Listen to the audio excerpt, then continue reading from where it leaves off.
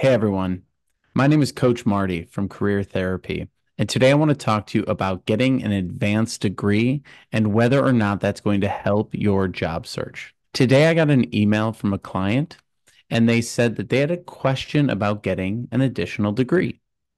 In their email, they said, I wanted to ask for your input on something.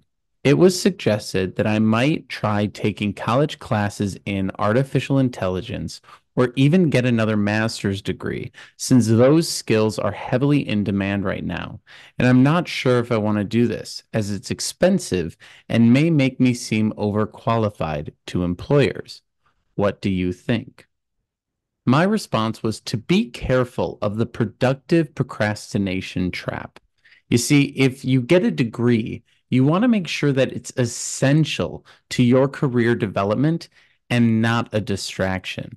See, most degrees, certifications, boot camps, or additional education and learning doesn't really look as good to an outside viewer as it does to the person who spent the time getting that degree. So, unless a certification or a degree is required to land a job, such as in a legal, medical, or other type of profession, it's quite likely that this isn't as necessary or as beneficial as we think it's going to be in the job search. I've actually seen conversations between people where someone is saying, well, I got a degree in X, and the other person is saying, so what? And the person who got the degree is getting really upset that no one cares they spent all of this time, energy, and money getting that degree. But unfortunately, they got a degree that was non-essential to the role that they're applying to. And sure, it's nice to have it, but companies don't care about your education. They care about the results you can provide them. So if you think about it, it's not necessarily the credential that gets you the job. It's your ability to communicate why that credential can solve someone's problem, why that credential should be important to the employer. The employer is not responsible for understanding why that degree is helpful. You are responsible for convincing them that the degree is going to help. And this can be a bit troublesome because, we were sold on this degree, get this master's in X, Y, or Z, and you'll be able to make X amount of money. But these schools and these universities are making claims that are honestly a bit outrageous sometimes. And those degrees do not always translate into financial success. We still have to sell the value of our degree the same way the company sold the value to us. We need to sell it to the company because it's not always a no-brainer. A lot of times, these extra certifications and these extra degrees, they're just extra. They're nice to haves. They're non-essential, but sure, it's cool that you have it. You still need to convince me you can get the outcome that this role needs. And that really kind of goes to a deeper level of the job search, which is the fact that a lot of times we want our experience to speak for itself.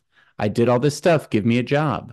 Companies don't care about your past. They only care about your past in so much as it validates your ability to achieve things in the future. Just because you've done something doesn't mean you can achieve this next result, right? So you have to explain to them why what you've done in the past has prepared you to achieve this result. Companies have problems and they're looking for you to solve those problems. You have skills, but they don't care about the skills. They only care about how those skills solve those problems. So you have to connect the dots for them in order for it to really stick. Sure, you might get a great recruiter or a great person who connects all the dots themselves, but this is a sales game at the end of the day when it comes to interviews in the job search. And we need to spell it out for people so that they remember it and want to hire us.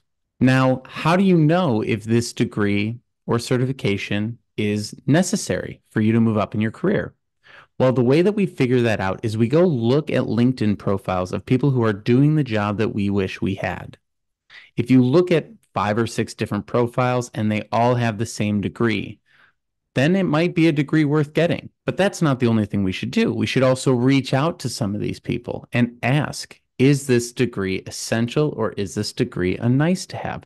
Confirm that it's required before you decide to shell out the money. We see this all the time with MBAs, where Sometimes an MBA is necessary in order to move to that next level within a company. In order to get promoted, you need to get an MBA. And a lot of times companies will pay for your MBA if you've been working at that company in order to help you move to that next level. But they'll also have a caveat that you have to work there a certain number of years in order to have them pay for the MBA. So it can be a bit of a golden handcuff. But these are the things that we want to know before we make the jump. We don't want to spend the money first and then ask questions later. We want to ask questions first and then decide if the money's worth spending. To sum this all up, I see a lot of people spending a lot of money on certifications and degrees that don't have good ROI, that don't have a good return on investment. And really, even if you do go get a master's degree or some sort of MBA or something along those lines, or a certificate or a boot camp, the real value of that degree is going to be the network that comes with the organization that you get it from. So if you get an MBA, you can lean into the alumni network of the place you got the MBA. If you go to a boot camp, you can lean into the alumni network of the boot camp.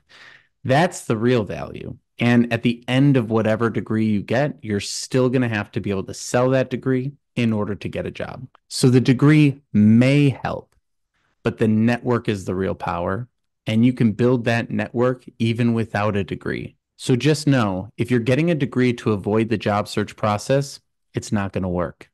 You're still going to have to network. You're still going to have to update your job search materials.